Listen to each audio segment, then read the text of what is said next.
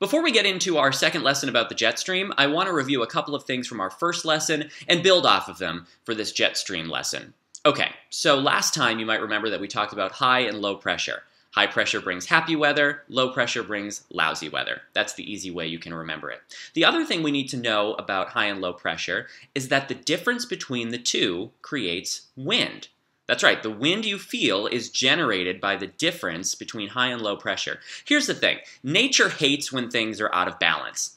It wants everything to be equal all over the globe. Of course, you and I both know that will never happen. The temperature in Antarctica will never be the same as at the equator. The pressure will also never be the same in every place around the world.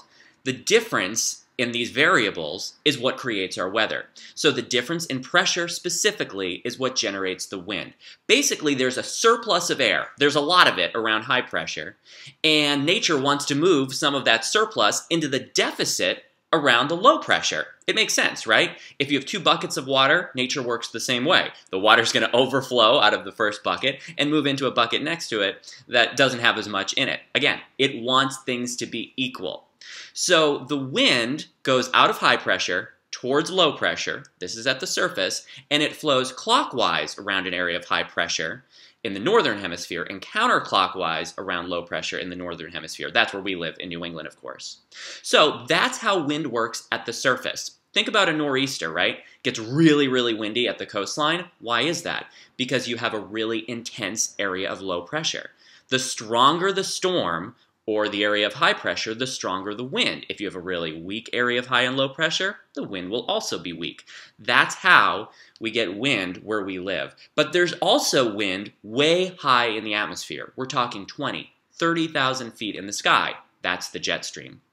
The jet stream is basically a fast-moving river of air, and it drives storms, in our case, across the country towards New England. Now, it will ebb and it flows. It moves around, basically, but it's the storm track. This very fast-moving ribbon of air, way high in the sky, is somewhere you've actually been, believe it or not. If you've been on an airplane, you've been in the jet stream.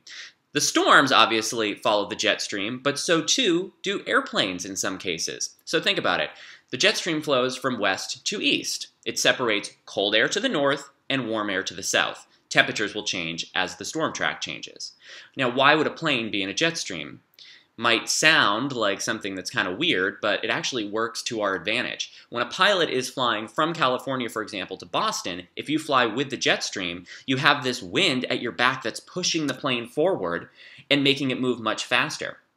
By contrast, if you're flying from Boston to San Francisco, you might want to avoid the jet stream because you're flowing right into that fast-moving ribbon of air and it will slow you down. So just like riding a bike, if you have a wind at your back, you're going to go faster, and if you have a wind in your face, you're going to go slower. Now, just a couple weeks ago, we talked about this, how a plane from Boston to London arrived in about 5 hours because of a really intense jet stream over the Atlantic. That's one of those cases where the pilot locked in on where the jet stream is, flew with it, and got to England a lot faster than he or she would have otherwise. There was also just a plane, because of this coronavirus situation, that flew from parts of French Polynesia all the way to Paris, non-stop. That's a long flight, but the pilot was able to fly with the jet stream to make it happen. And the reason they were flying that far, by the way, is because they didn't want to stop in the United States where people could be quarantined or what have you.